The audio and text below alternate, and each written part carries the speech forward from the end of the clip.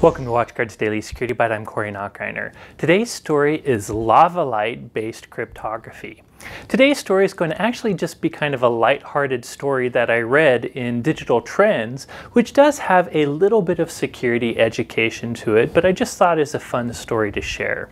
Today, Digital Trends posted a story about how Cloudflare, a big content distribution network, uses lava lamps to improve their customers' security. Now, before I give you more details about this fun story, one thing you need to know is a lot of the digital cryptography algorithms we use rely on a random seed, some bit of random information.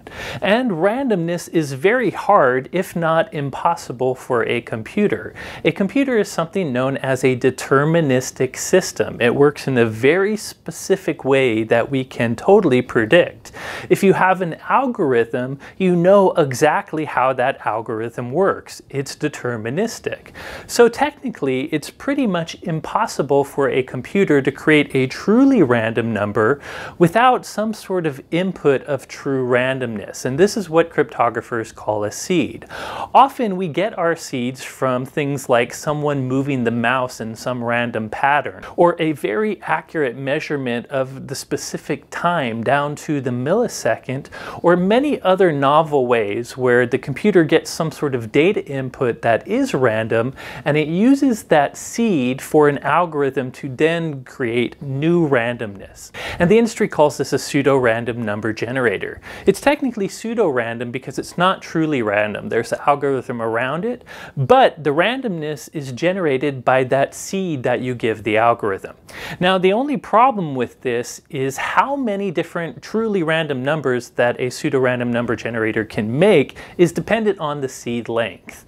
A longer seed could help the computer generate many random numbers without ever looping back into the same sequence. But eventually, any sort of algorithm that generates pseudo-random numbers will eventually repeat on itself. In fact, if you just used a 2-digit seed, that pseudo-random algorithm might start repeating on itself quite quickly, and that's why these seeds have grown relatively long. Now, the good news is if you use a long enough seed, these pseudo-random number generators are still practically secure. And that means even though technically they will eventually repeat, it's going to take hundreds and hundreds of years for them to get to that point, or trillions and trillions of different number or letter combinations.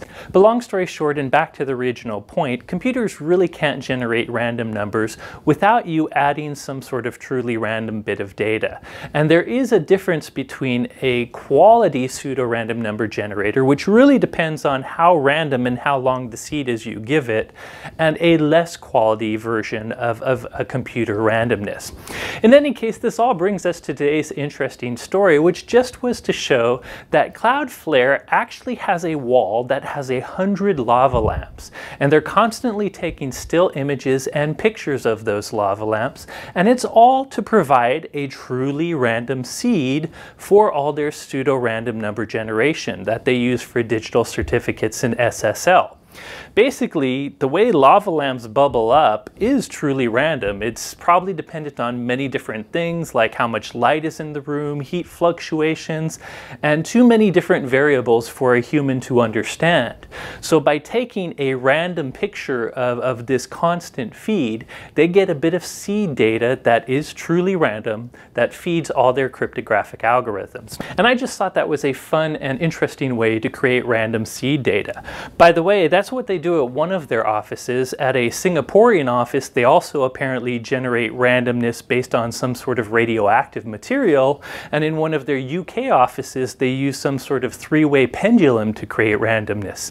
In any case, I just thought it's a fun story, and by the way, I will link to this article, which also has a YouTube video from another popular YouTuber kind of talking about it, so you can see that in the reference section of the blog post associated with this video. By the way, if there's a practical takeaway to this fun day daily Byte. It's just that you understand the importance of pseudo-random number generation on computers for security and cryptography.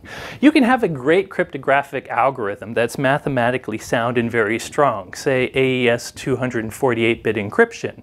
However, a lot of the inputs that algorithm needs is bits of random seeds. If you have some sort of low quality, bad random number generation that's based on some sort of less random seed data, it's actually going to affect the security of your cryptography. And that's why occasionally you'll see vulnerabilities in pseudo-random number generation for different computer programs or even for chipsets that could have serious implications for all-around security. Anyways, just thought it was a fun story. Be sure to check out the link if you want to know more. That's it for today's news. Thanks for watching.